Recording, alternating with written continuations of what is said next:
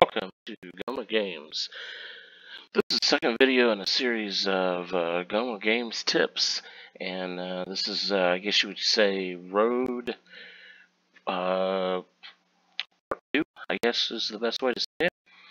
The first video, we laid down the roads here, created a very, very simple entrance to your city, and laid down a couple of roads.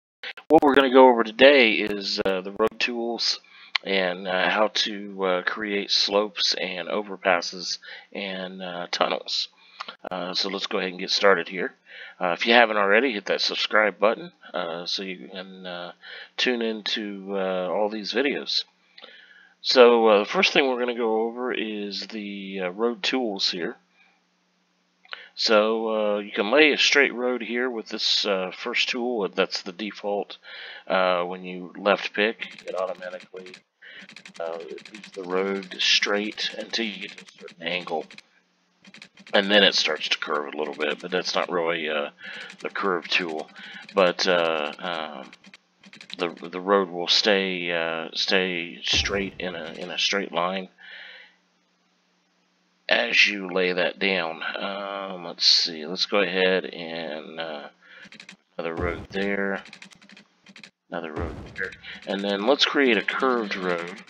So we'll go to this second tool here, and you pick a road just like you normally would, but instead of the road coming out instantly, it gives you your first option as you're selecting like the arc of the road. Where the corner or where the curve will start. So I'm going to go down 10 units, or where that first bar is, and then left pick, and then go over 10 units, and that created a perfect 90-degree curve.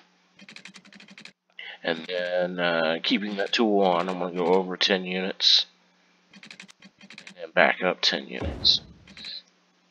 And then what that did was create a perfect 180-degree turn. So we're going right back up to where we were coming. I switched it back to the straight road, and then went right to the road again, and it created a perfect curve through there. Now the third tool here is the freeform road tool, and what that is, you can either start at a node, or you could just pick a road, pick a start location anywhere, and then it works the same as the curve. On your first pick the angle of the curve, and then when you pick the second time, you instantly start to where the road is moving again, or where it's curved again. So it takes a little getting used to. I usually use this when I want a road to be a little bit more free flowing, or like a highway or a country lane or something like that. It's usually what I use this for. I don't really use it in the city proper very often. But you can do some pretty interesting things with that. Now the fourth tool here is the upgrade button, and it does a couple different things. The first thing it will do is, if you have one-way roads like highways and just the one-way streets, you pick the one-way street here. Now it has to be the exact same one-way street. It can't be a different one, because if you pick a different one, it will change it to the different road. But if you pick the same one that it is, that we laid down, and you right click, it changes the direction. One-way road.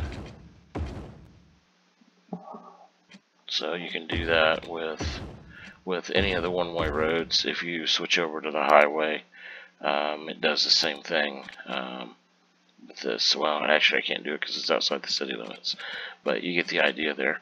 Now another thing that you can do, which you've already seen there, it will upgrade the road. Say this is an avenue here. It's a 4-lane avenue with a median, and we have just a 2-lane street here. So you just highlight it, and then you left click, and it changes it to that 4-lane avenue. Actually, I didn't have that selected. I had the other 4-lane road selected, but either way, it changes it to the 4-lane road there. Now you can also hold it and kind of drag it, and it will change multiple segments at a time. One interesting thing here is when you get something like this, all you have to do is, that's not going to work because that's what would move it. So used to using that. What you may have to do is delete these roads and put them in again.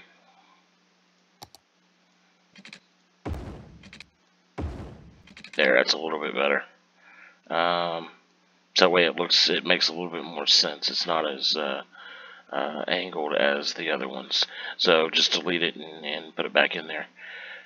Okay, now the next thing we're going to do is create an overpass or a slope. So go back to your 2-lane road, and I'm just going to go ahead and use a node. You don't have to, but I'm going to use this node guideline right here and just create a road. And then I'm going to go here and use the opposite guideline and just create a couple segments out here. And then so those are on opposite sides of the avenue there, and we're going to create an overpass over this.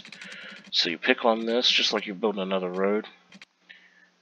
Get it as close to the avenue as possible, and then hit the page up button. And what you want to do is look at your meters down here, and you want this to be about 8 meters is where you want that to be.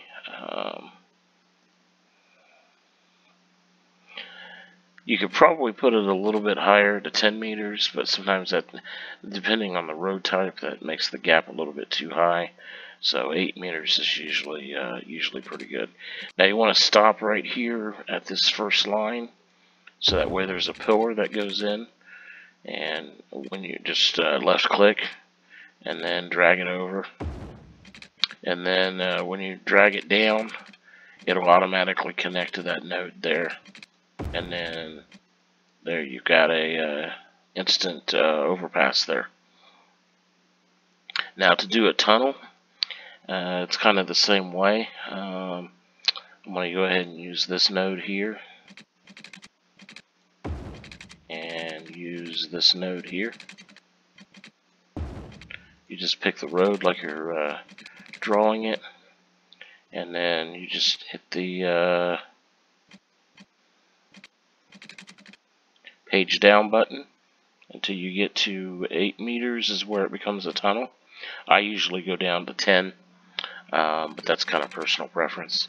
And then just go to the first line just like I did there on the other one, and then just drag it across to the first line, and then just page up, or if you go forward it will connect to that node on the surface.